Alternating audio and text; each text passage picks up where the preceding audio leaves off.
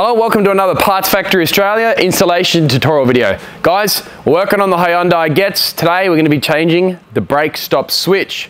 Now, if you've had a sudden issue with your brake lights, both of them at once not coming on, you've already checked your fuse and you found that it's not working, this is definitely the problem. Very, very common issue with the Hyundai Getz. Guys, if you need it, they're $38.30 on the website, free express price anywhere in Australia.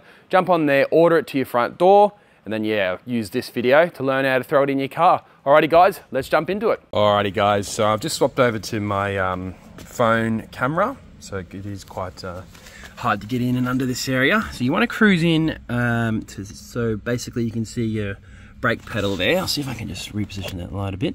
There you go. Now you'll have a notice, or you'll be able to see the brake stop switch almost straight away. Basically, as you depress this lever, you can see that white tab is released, and essentially as soon as you press it, the car will illuminate its brakes, rear brake lights, and if you have an automatic, it will also allow you to change it from park to drive, etc, etc. So as you can imagine, this sensor is actually quite important for a number of reasons. Now, to remove it, you can just put your hand up. I just want to see if I can film it at the same time. You can actually just squeeze that and then grab at the switch. Sometimes, anyway. Okay, if you can't undo it by hand, then you will have to proceed to undoing it with a spanner. Sometimes you can actually just turn them by hand, which would obviously be easier, but yeah, go and grab a spanner. Guys, before we go any further, I just wanted to show you the Parts Factory equivalent here.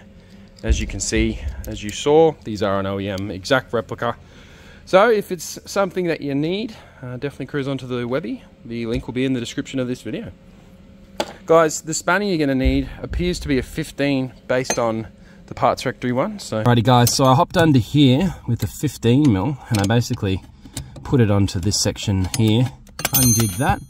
So at that point, the whole switch just screws out, as you can see, and you can put your hand up in there, keep screwing, and you will notice that it'll want to fall off. And there it is there, guys. Guys, so come back over to your workbench. Second-hand newie.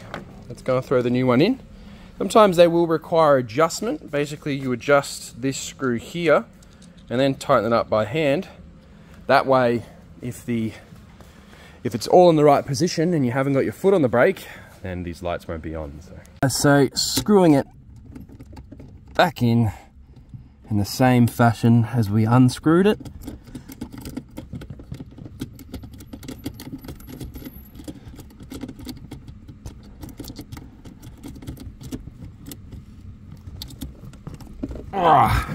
Like so, and then you can see just there how when this brake pedal isn't depressed, that white tag is hardly being pushed in. So let's adjust it a little bit more. You can back off that bolt there and then continue to screw it in. Okay, so at that point I'm thinking it's going to be a bit better. Yep, so you can see how you can even hear the click. Then you grab your spanner and of course give it a nice tighten. Doesn't need to be too tight. Of course, once you've done that, just plug it in like so.